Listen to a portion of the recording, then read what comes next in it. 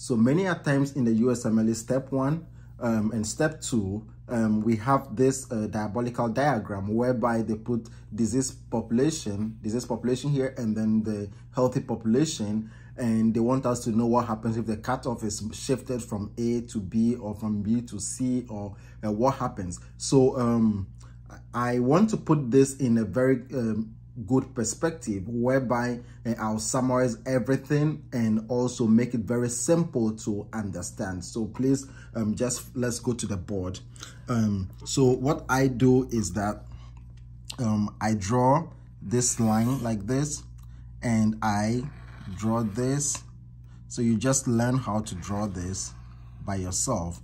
So after drawing this, I will put the cutoff over here in the middle, just as we have in the book.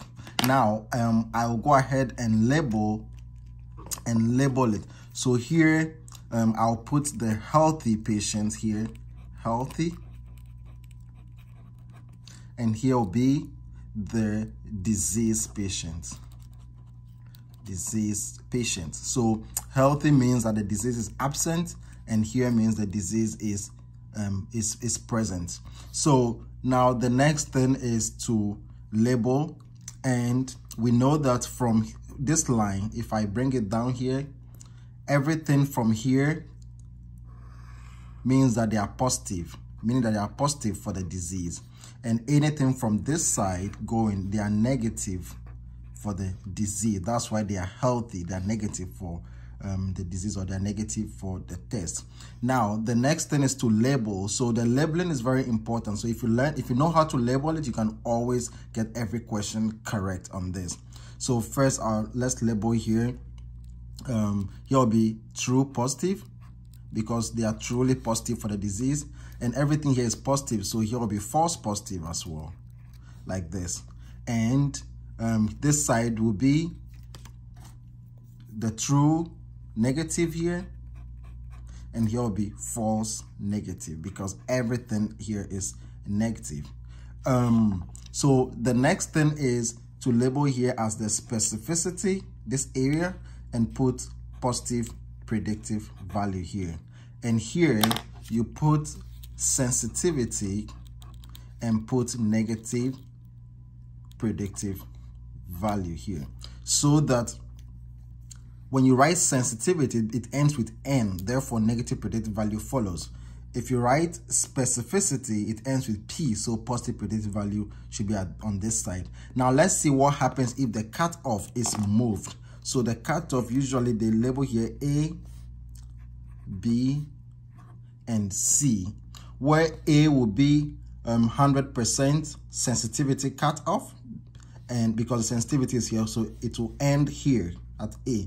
And C would be our 100% specificity cutoff, and B would be the practical compromise between the two, sensitivity and specificity. Now let's see what happens when we shift our curve from, example, let's say we are shifting our curve from A to B. If I shift my curve, from B to A, what will happen? If I shift my curve from B to A, it means that the line, this line here, which is the cutoff, will now come to this place. That's when they say the cutoff has been moved from B to A. So the line comes here. So if the line comes here, everything towards this side will shrink. Everything towards this side will shrink. Everything on this side would increase.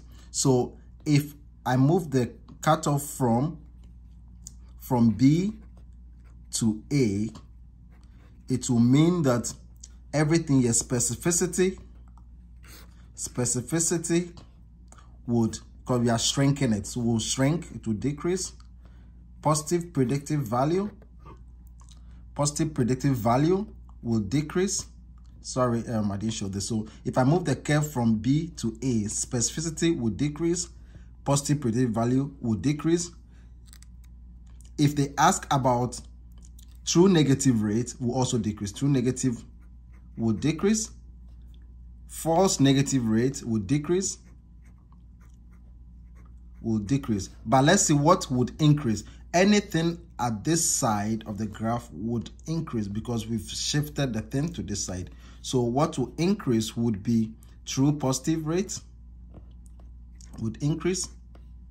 This would decrease. True positive rate would increase. Sensitivity would increase. Negative predictive value would also increase. Right.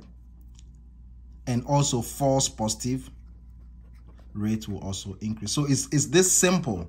So when the curve moves from here to here, anything towards this side is being shrunken. Anything towards this side will increase.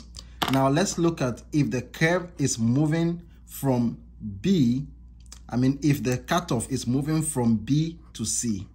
If the cutoff is moving from B to C, what would happen? It means that from B to C, anything towards this side is shrinking. Anything towards this side is increasing. So let's see what will happen from B to C. So it means our cutoff will come to this line. So this side has shrunken. Therefore, true positive rate will decrease. Sensitivity will decrease.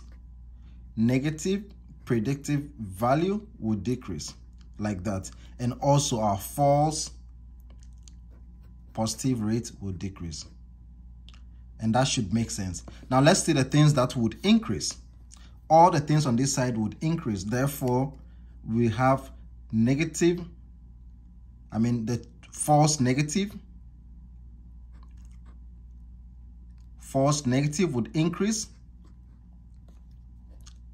Specificity would increase. Positive predictive value would increase. And true negative rate would increase. So this is the simple way to understand it.